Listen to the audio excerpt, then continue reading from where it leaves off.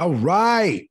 This is the very first individual episode of the Psychedelic Athlete Podcast. I am here with my guest, me, the one, the only, the one that your mom's been talking about. I'm happy to be on my own show. It's an honor to be here. Thank me for having me. Yeah, I just want to do a kickback sesh. I figure every 10 episodes or so. Well, lately my schedule's been a little weird, so I don't want to put somebody in the books that I might have to not follow through with. So a lot of the episodes I've been doing, I've just been getting people out 1 or 2 days in advance. And I think it'll help my podcasting skills to be able to do solo episodes and sort of give me a little bit of character, a little personality on this thing, instead of just doing like straight interviews over the internet. That was nice about having the episode that I had with Claire in person, is that I got to kind of be myself and interactive and engage with, a woman in front of all you guys, showing off my skills. Take notes, motherfuckers. Did you see how over me she was? Come on. Nah, she's gay. My mom heard that episode and she's like, wow, you and Claire really get along. Is she single? I'm like, Mom, she lives in Hollywood. She goes, well, I don't know. And then I'm like, Mom, she's gay. She's like, yeah, but still. But no, it's been a good week, guys. I have some things that I kind of want to talk about, but I also just want to shoot from the hip, just see what happens, wing it.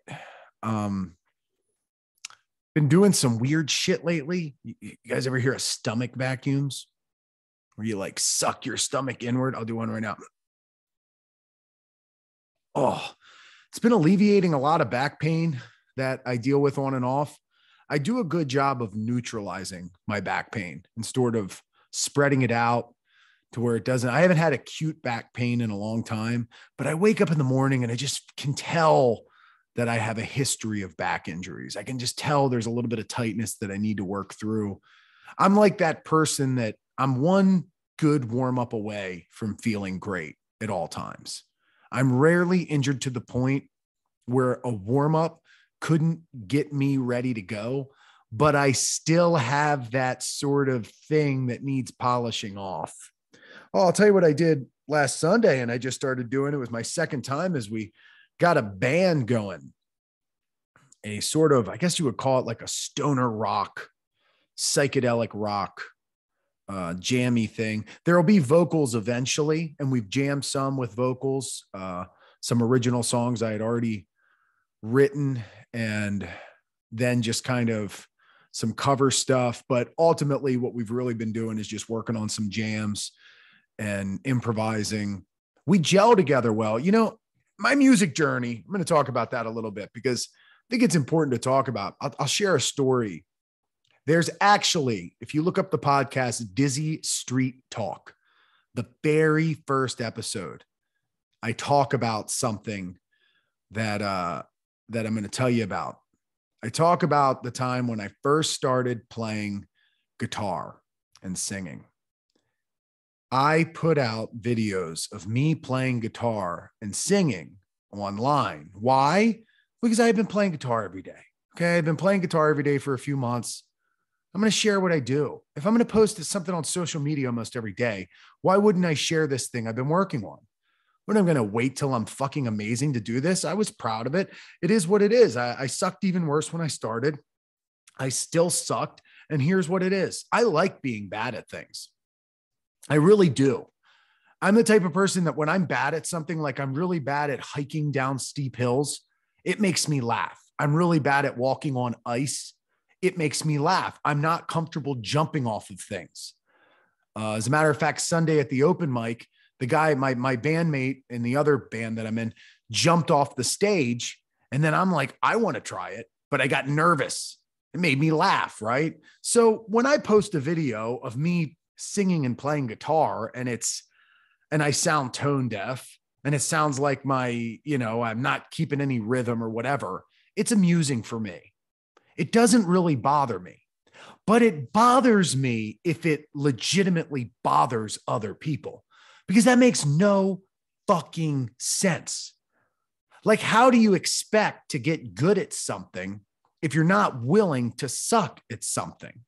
Right? It's kind of like when somebody's lost 40 pounds, but they're still 100 pounds overweight and they post a picture of themselves, they still look fat. Okay. They don't look like, a platinum album. All right.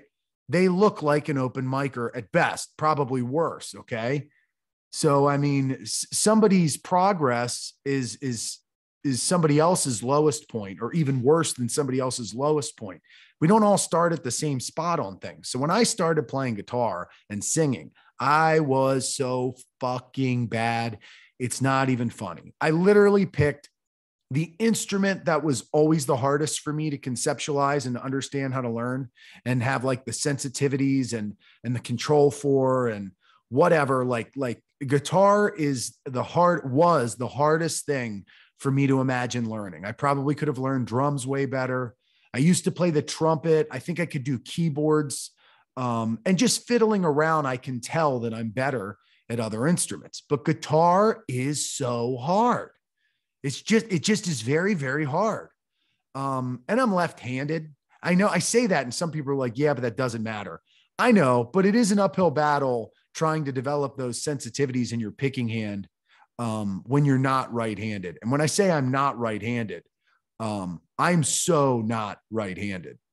Like I can't, feel so weird and awkward doing anything right-handed, even things that I do for a while. Like I've been jacking off with my right hand for years, and it still feels so much weirder and less coordinated than my left hand. And I mean, it's my regular jack off hand. So I'm very left-handed, good hand-eye coordination with my left hand, no coordination with my right hand. All right. So I post these videos. These hating ass motherfuckers, well, mainly just the one, Joe Robinson. This guy, Joe, saw a video of me singing and playing guitar. I think his girlfriend, his now wife, saw a video of it, shared it with him. And he's a comic. He's on 98 Rock, this local show around here a lot, radio show. And he has a podcast. When I was doing comedy, I was on the podcast a couple times and did some shows with them, comedy shows. Well, anyway, Joe goes on this long spiel on his podcast. Oh, Mike Turpin, this comedian, he's actually been on the show. He posts these videos.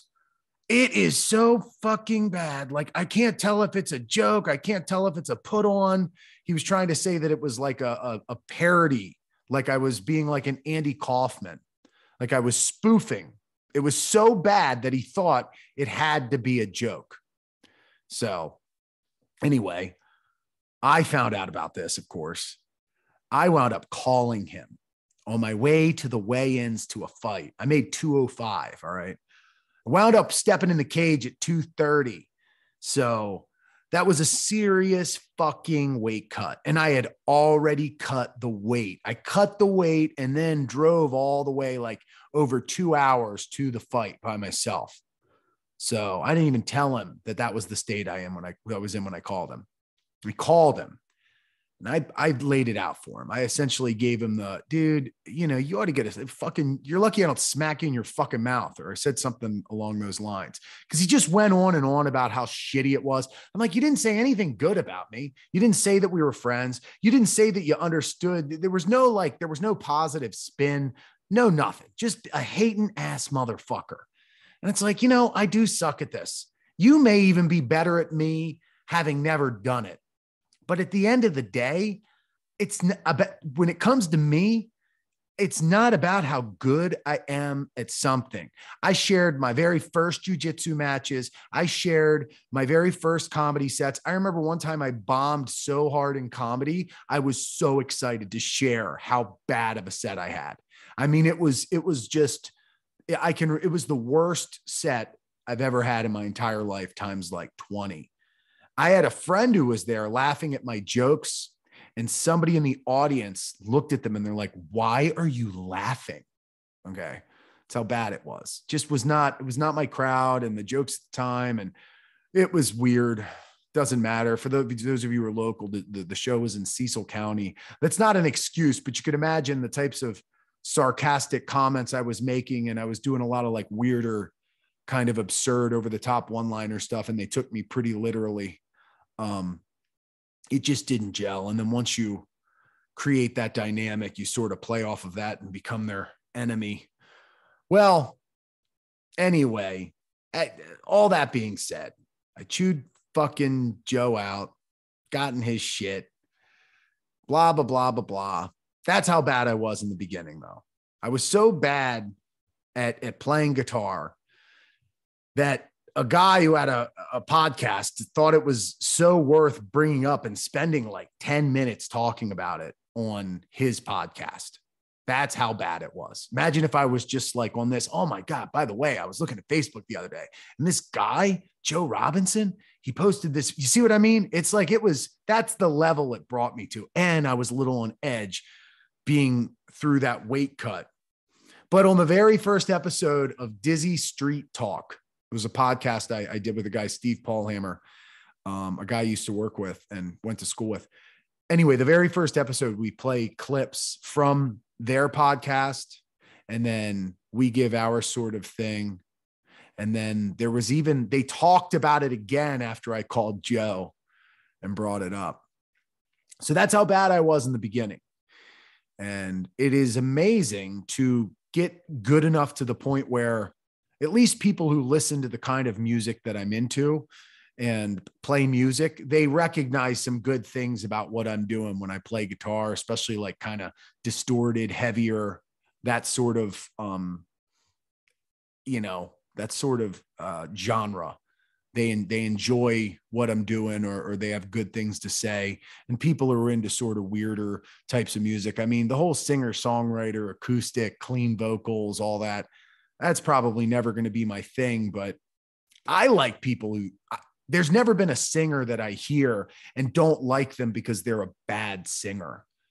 As long as they seem cool and it seems important to them and it seems sincere, if I like where it's resonating from, I really like it. And as a matter of fact, I find that musicians that lean heavily on their singing ability, I don't connect to where it's resonating as well. I'm not saying it's fake, but I just don't connect to it as well. So, that kind of gives you a little whatever, but we were jamming and it was awesome, dude. It sounded to us, it sounded good. The one guy's kid didn't care for it as much, but fuck him. He's a little brat. So that was fun. That's cool to progress. It would be fun to do. I mean, even if you just skip around, you got to listen to the whole fucking thing. It would be fun to do just like a podcast jam one time. I was shocked how the audio quality sounded just recording it on my phone. As a matter of fact, let me see if I can I'm going to pull up this link and see if I'll play a little actually while I'm thinking about it.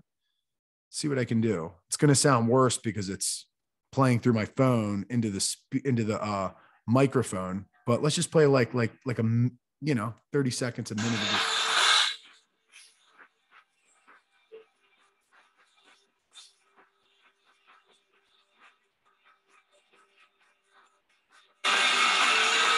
So we got Jose, a guy I do jiu-jitsu with, and his buddy John, who also does jiu-jitsu. He's on drums. I'm on guitar.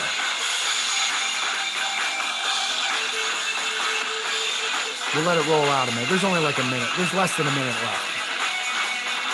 I have no idea how this sounds to you as far as through the microphone, but...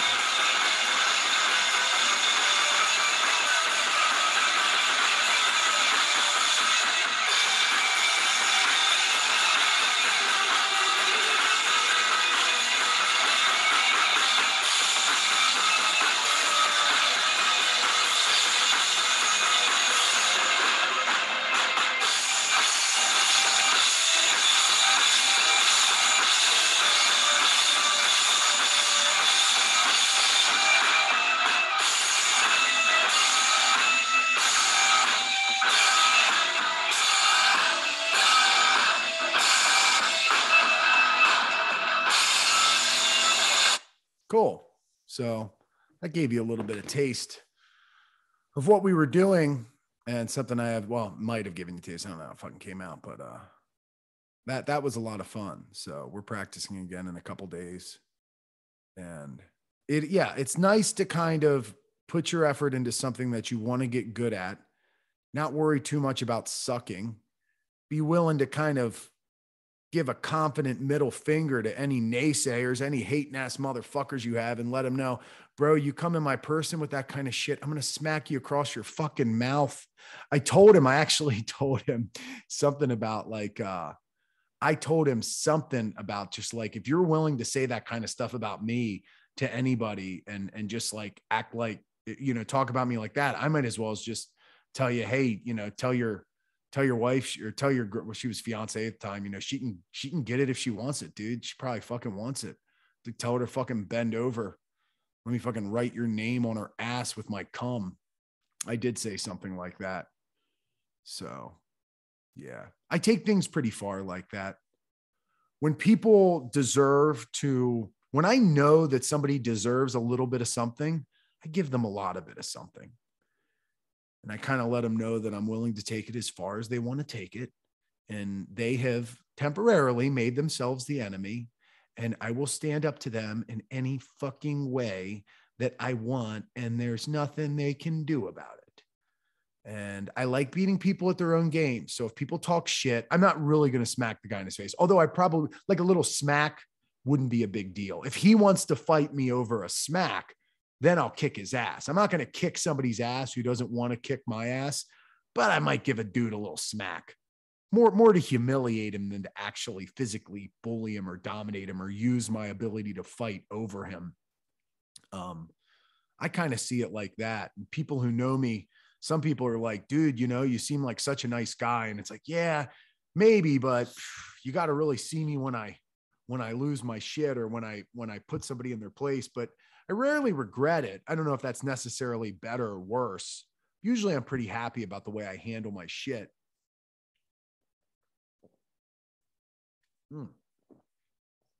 Drinking a seltzer water here. I love seltzer water. Took a little while to get used to it.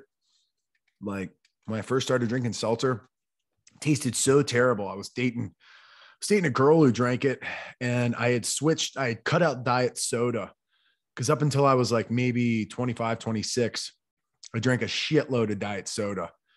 And when I stopped diet soda, I was drinking water with lemon, but she had seltzer water. And I remember, like, maybe I drank like 3 or 4 cans, but by like the 4th can, I was like, okay, I'm starting to like this. And I've been hooked ever since. I don't understand it. The only ingredient is natural flavors. It's just water and natural flavors. There's no like weird chemical. There's nothing. There's no anything. There's no calories, no sodium, and it's just natural flavors. Carbonated water and natural flavor. Huh. Well, what the hell is that natural flavor? Is that just like secret shit? Why don't they have to say what natural flavor is? I got asked a couple things to talk about. I mentioned that I was going to be doing this podcast. One person hit me up wanting me to talk about if I had any views on training, like martial arts training across the world, differences between the training here in the States and other areas. Well, I do have a little bit of firsthand experience with that. I did do some training in Japan. Yeah, it's probably as simple as looking at their culture plus the specific sports that they do, and then imagining how that would combine. And what I mean by that is Japanese, there was a lot of people who were really good at judo. So the types of things involved in judo, the side pinning, a lot of the wrestling was more judo-like than wrestling-like. In the gi, there was a lot of people trying to hit throws. And then when you look at Japanese people as a culture, you could probably recognize a bit more discipline, They drilled things very, very dutifully. Everybody of every rank drilled things. They definitely, there's not a whole lot of fear in their training. They drill things pretty hard, not a lot of complaining, and they have a lot of pride when it comes to their training and their work. I picked that up definitely in Japan. And then they're a country that's, as a people, they're pretty mobile, and you could definitely tell that you were dealing with very, very mobile hips. Trying to pass their guard was insane. And they definitely had, I saw a little bit, I felt like Godzilla, the way they wanted to challenge themselves against me, because I was just this big, strong dude coming in from the States. They don't get this wasn't in Tokyo. This was in a city called Kyoto. So they don't get a whole lot of American people in there. And if they do, not many of them are, a super heavyweight, well over 6 feet. They don't get a lot of that.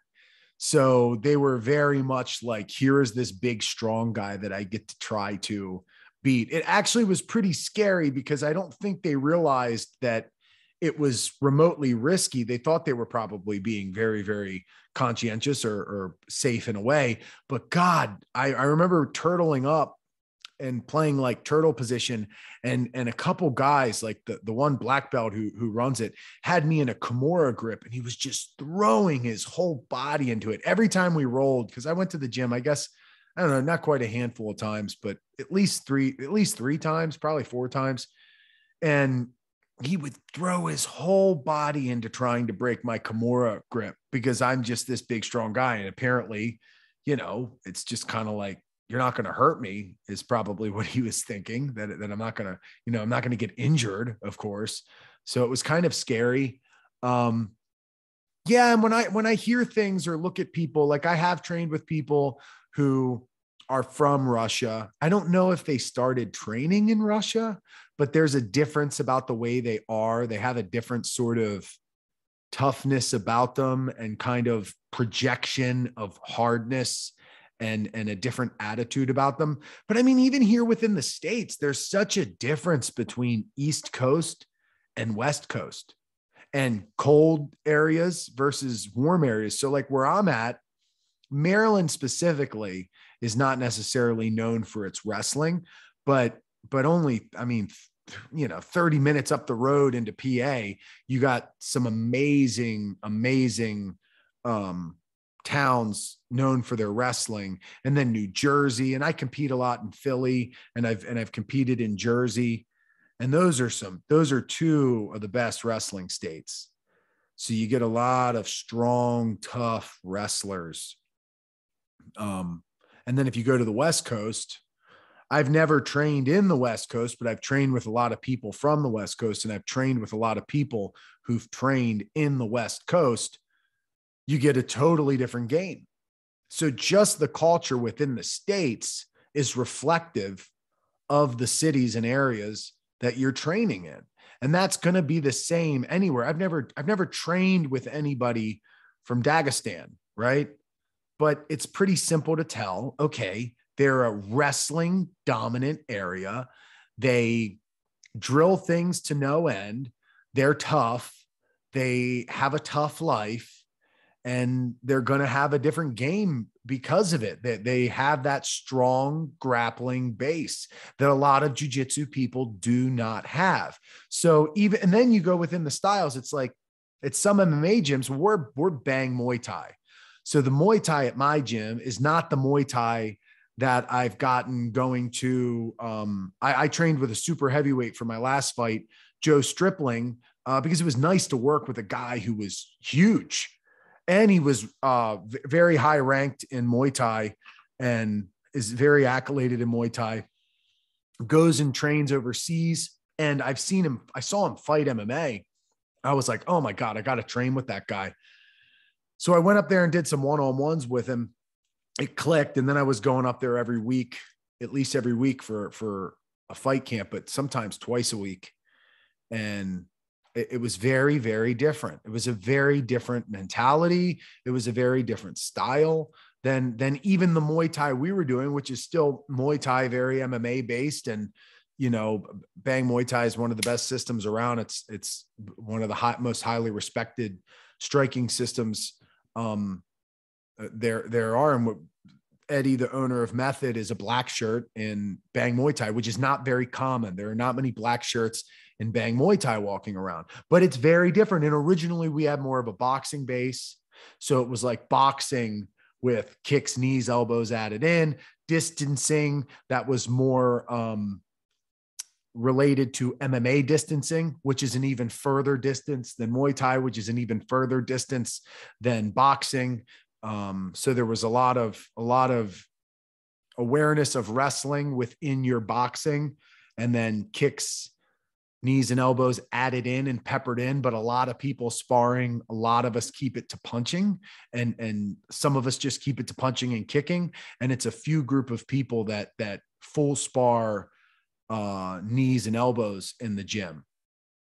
And then some of the culture just changes gym to gym. So there might be people that have an attitude that is reflective of different countries or different influences and different lineages. If you go up the street and train at a Helson Gracie affiliated school, it's going to be very different than training at some school where the guy who owns it is a wrestler, right? Or whatever, comes from somewhere else. I have trained with a lot of guys who learned in Brazil. And I think a lot of the Brazilians do drill specifically certain things a lot that they like to do. But they also have a lot of freedom person to person. Now that might not be indicative of every system there, but the Brazilians, there's a lot of individuality. When you look at people across the, like the United States, you get so much individuality, city to city, state to state, person to person, preference to preference. The people in Japan, they all trained like each other. And there are systems like Gracie Baja where they want you to all do the same sort of things. And there's a gym near here, Form Jiu-Jitsu. And it seems like a lot of their people, if you go for like something, they all defend it the same way. They've learned a lot of the same system and they all grapple like each other. TLI, Team Lloyd Irvin, is one that they all embody a lot of similar things. Method, the gym I'm at, it's totally individual. There are like little pockets of these people kind of grapple like the others and have learned from each other. But man, we do not look the same as the other people at the gym. We have a lot of unique styles. I think that's actually one thing that makes my gym probably stand out to me more than any other gym. If you took our top 30 people and had them all on the same mat, and you were to just bring some people from outside gyms in, they would probably be shocked at the variety of styles and sort of games. Whereas some gyms you go to and you realize, oh, this gym, like one gym I cross train at, they do a lot of single leg X. Some gyms you go to, they do a lot of the same passes, a lot of the same whatever. We have individual instructors that have go-to passes that they teach or go-to styles that they teach. Some just more so fundamental blueprints. Some kind of teach whatever, just mix it up. We have a CSW influence, which is Eric Paulson. Originally we were CSW when I first started, and then became affiliated with Danny Suarez of SoCal Combat, who's under Chris Howder. And Chris Howder has some affiliation with like Hicks and also has his own kind of thing going on. And if you know anything about him, he's one of the Dirty Dozen, I think, and one of the original big heads in American jiu-jitsu. So we have a big mix of styles, a lot of influence coming in. And because we have West Coast affiliations on an East Coast school, we also have a lot of freedom as well. As far as our system goes, it's not like as much direct sort of coaching as some schools get, being affiliated or having like the system either being at the main headquarters or whatever, or even like a 10th Planet. That's very, very Eddie Bravo influence. They actually have like the same, I don't know how each individual school does it. And as they've franchised out more and more, it probably is less and less similar school to school, but they have a lot of specific things that they all have to learn. They like have the exact 10th Planet warm-ups. I can't say every gym does it. I don't know that for sure, but regardless, the curriculum is set. Now, Bang Muay Thai is like that. There's individuality, but Bang Muay Thai looks like Bang Muay Thai. It is Bang Muay Thai. It is only Bang Muay Thai. And yeah, you might pepper in some of your own stuff and some of your own concepts, but for the most part, you're drilling Bang Muay Thai. I mean, it's an endless list of combos and things to practice. It's not like it's limited to like 10 things, but you're pretty much pulling from the Bang Muay Thai system. So that just gives you an idea. Like, yeah, you could break down Brazilians are more like this. Japanese are more like this. Africans have a bigger dick. You can break it down like that, of course, but it's so more than that. And I'd say it's probably, I would imagine that's somewhat unique to the States, as far as the variety just within the US is so much. And you see some of the influence from all over the globe in stateside schools that you can sort of get a taste of that without traveling outside of the US. Now, taking a step away from actual jiu-jitsu, MMA, all that, I originally wasn't even sure if the person meant strength and conditioning. There are a lot of differences when it comes to strength and conditioning across the globe, and methods and training protocol. And, you really do see a lot of American people that do the West Side training, that do the 5x5 training, the types of accessory lifts they do. It's not as simple as saying, a Romanian deadlift is done specifically in this part of the world. But yeah, there is a lot of things that you notice area to area, the amount of volume, but anymore, I think the internet kind of ruined a lot of that. I mean, ruined it, but it kind of became a thing of the past. I would say pre like heart of the internet, there was more, it was so obvious what the Russians were doing compared to the US, compared to Iranian weightlifting, compared to XYZ. And yeah, there are areas where they teach you how to Olympic weightlift in elementary school. The Russians, as far as I know, and other countries do this as well. They'll do things like compare your femur to shin ratio. And if you have long femurs, they won't put you into weightlifting. They'll put you into something else or whatever. Like, they funnel people into sports for different reasons, and they will start you off young, and it will be a part of your school. I knew a guy from Italy. I actually dated a Mexican girl who worked at a pizza shop. She didn't speak any English, and I don't speak any Spanish. So that was interesting. But the guy who owned the pizza shop she worked at was Italian. And he said that he learned how to do weightlifting, like starting off at the way beginning of school with like a broomstick, that they would teach you how to do the clean, the snatch, and the jerk, like at like 6 or 7. I don't know how common that is in Italy, but that's common in certain schools. We had a guy that used to train with us named Choi that was Korean, did a lot of his martial arts in Korea and moved here as an older adult.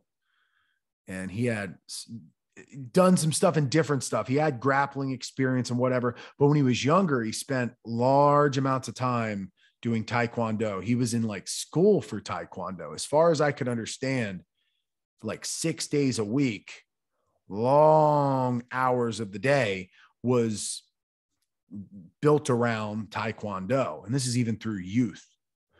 So he did other things, but it pretty much revolved around that. So it's not like he was just doing Taekwondo, but it would be sectioned off where they would learn things like maybe Tai Chi, meditation stuff, weathering and building up conditioning of the shins. Then you would drill some stuff, whatever. They did a lot of things that built to a bigger picture to be better at Taekwondo, but that's pretty much what he did.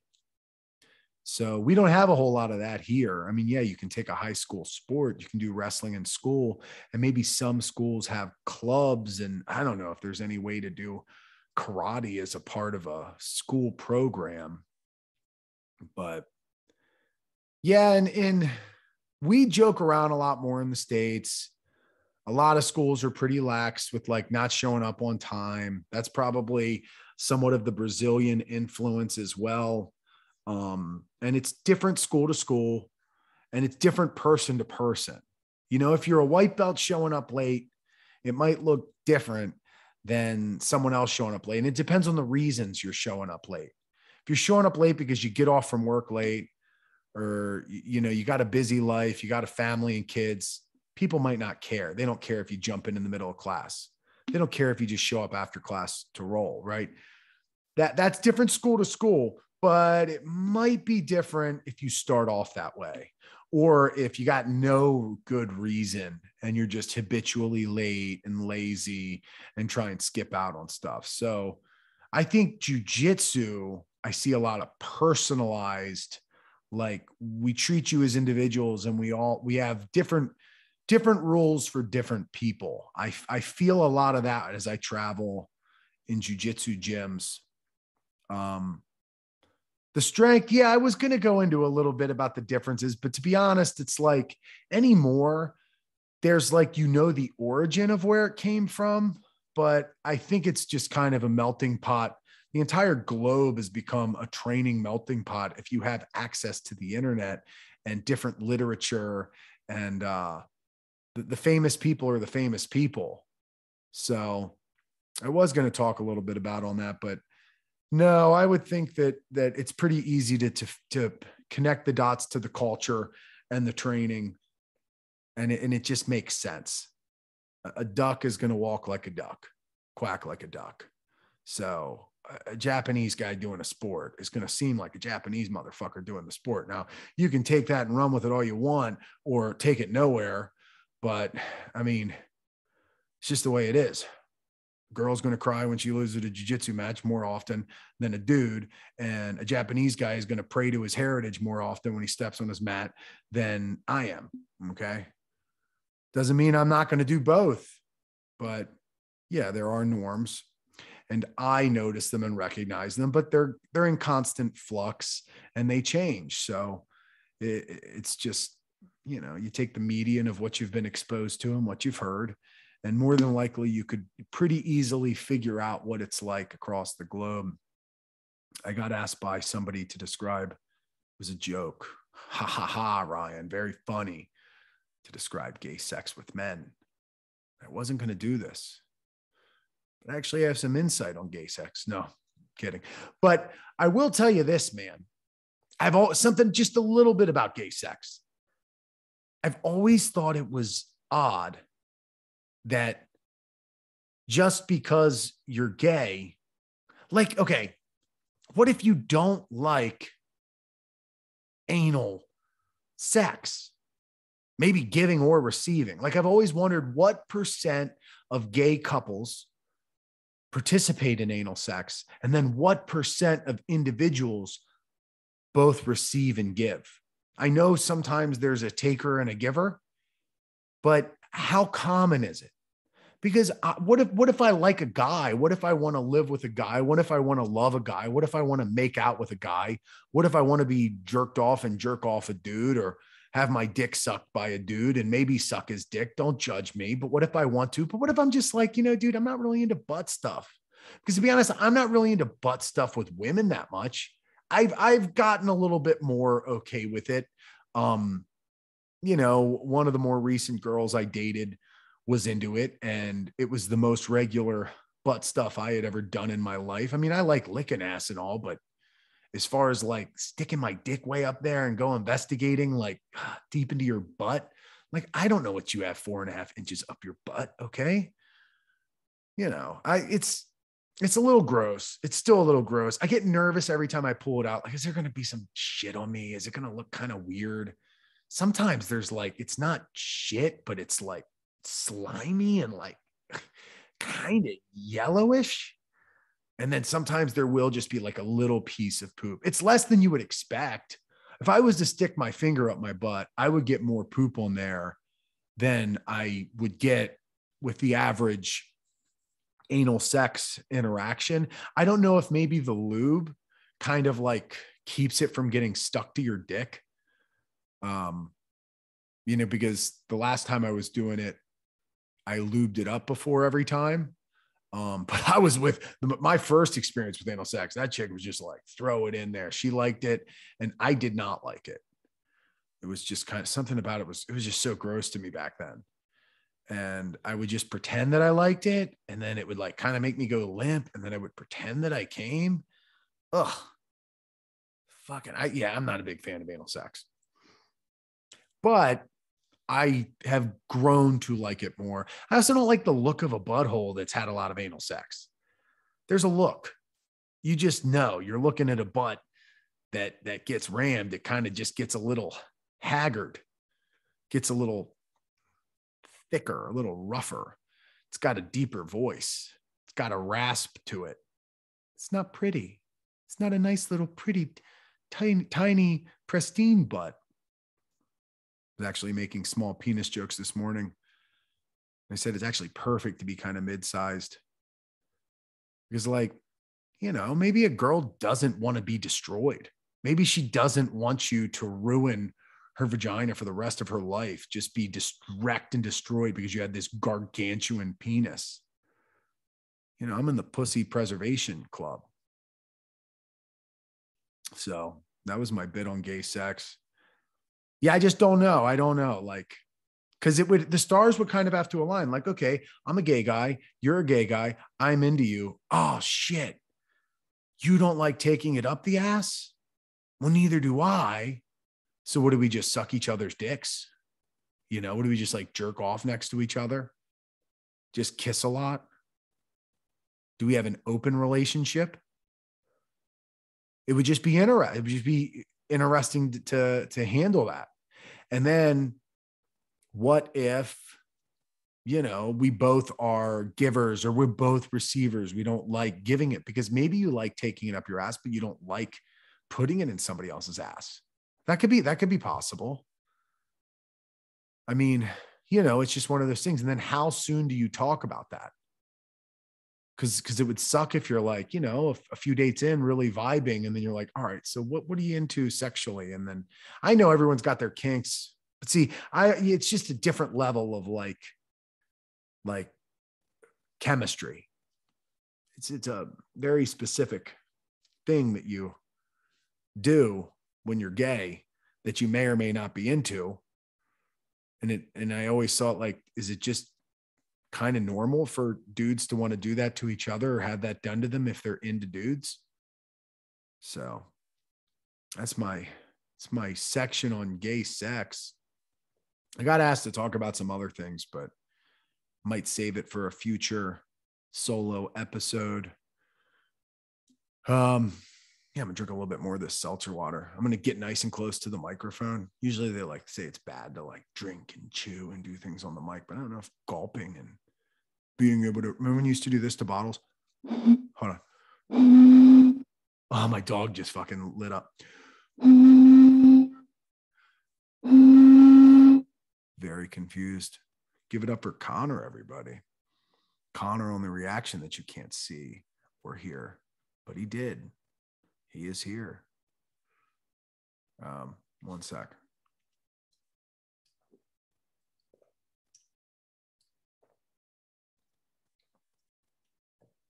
That's something about having a guest. You can just kind of like drink something while they're talking. It's not as big of a deal.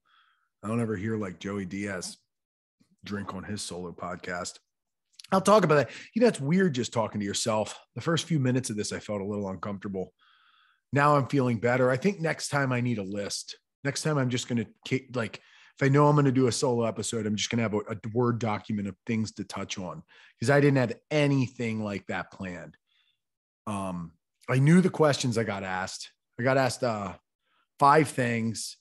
2 of them were the same thing. I didn't feel like talking about psychedelics on this episode, so I got asked about that twice.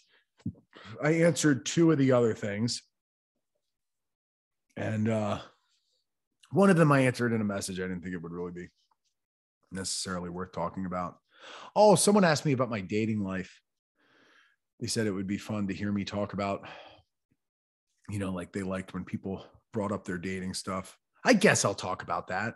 I kind of talked about it when Claire was on, but I shouldn't assume that you listen to every episode. That's something I'm self-conscious about that I just need to not worry about. I don't give a fuck when people repeat themselves on podcasts. I've heard the same story like 10, 15 times. If you listen to every episode of Joey Diaz or, Tiger Belly with Bobby Lee or Theo Vaughn or Joe Rogan, if you listen to these people, I mean, God, they tell the same story so many times and it just never bothers me. I listened to a lifting podcast with Marty Gallagher and he tells so many of the same anecdotes over and over. And I find it kind of endearing. I like it. So I shouldn't be afraid to say the same sort of things.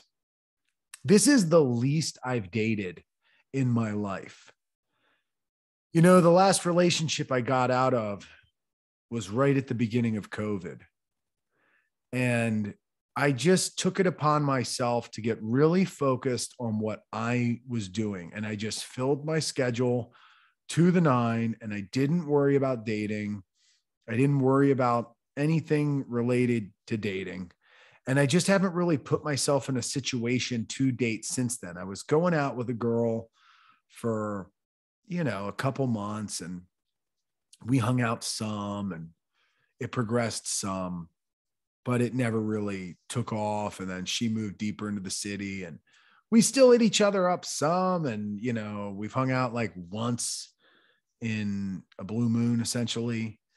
And, I got like a couple like flirty things going on. And I just, 5 years ago, 6 years ago, if I had any remote like flirtiness with a girl, I would have jumped all over it. If I thought they were hot and cool, I would have been all about trying to find a way to go out with them, go on a date. But I just don't really have the drive or the energy to care about that if it doesn't seem great and or easy. Like, yeah, I wouldn't mind something casual. That sounds great, but I'm not like going out looking for it. And I'm not going to be the one to be like starting flirting and trying to get the dominoes to fall in accordance to that. So I ain't had anybody knocking up my door trying to send me naked pictures and make it obvious what the hell they're looking for. So because of that, I haven't really bit on that. And I also haven't had anybody that I really want to date and sacrifice a lot of my life for. So I haven't really pursued anybody relationship wise. And it's the first time in my life I've gone this long without any regular casual dating or any sustainable relationship sort of dating. And it's the most independent I've ever felt. It's very empowering. It's very cool. I like it. But I know that once I start up again, getting laid, I'm going to be like, oh, dude, you were such an idiot for not giving a fuck about this for fucking 2 years. Are you crazy? You pretty much went a year with like getting laid twice. Like, what is wrong with you?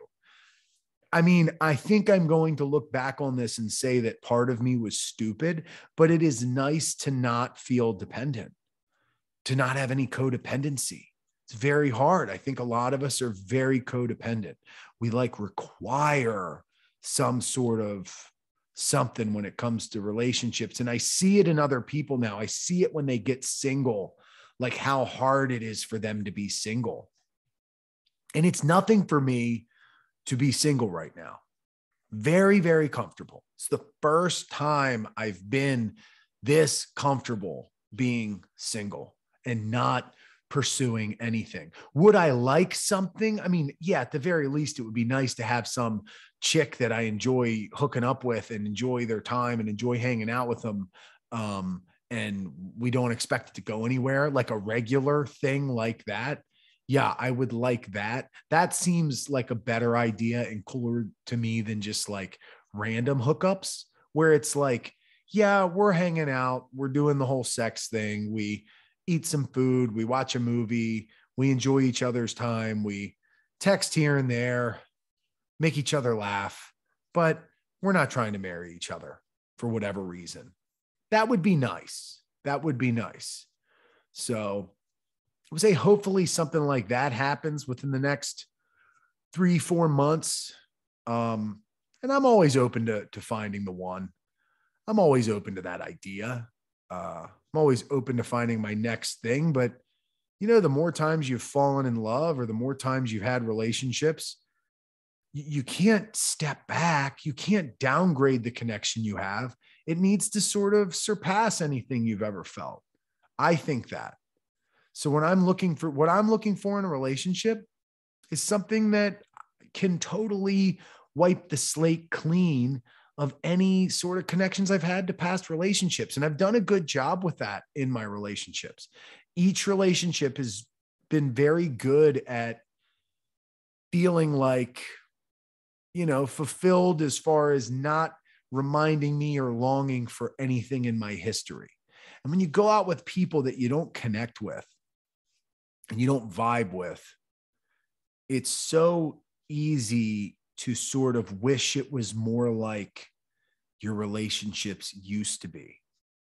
That's like kind of like bad dating for me. It's like, this is just, it feels so less complete and so less good. And the fact that we honestly are trying to think that we might eventually be each other's plus one and ride off into the sunset is just ludicrous. There's no way. We are fooling ourselves. So it's where I'm at on dating. That's probably where I'm at on this individual podcast. I don't want to talk at you for fucking ever. This is long enough. Talked about enough bullshit. So maybe what I'll do is I'll start just taking notes and just jotting down things to talk about. And then that way, the next time I do an individual one, I got some cool shit, maybe some stories, or if anybody listens to this, feel free to say some things you want to hear. I do have some interesting guests that I need to schedule, but like I said, I just haven't been trying to schedule too much. So unless it's like a last minute thing, I'm going to get James Fuller back on here in the next week or two. I got a buddy with a very interesting story. One of my best friends from youth. We worked together.